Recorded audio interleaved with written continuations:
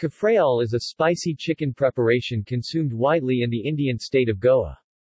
The preparation originated from the Portuguese colonies in the African continent. It was introduced into the Goan cuisine by the Portuguese and the African soldiers serving under the Portuguese.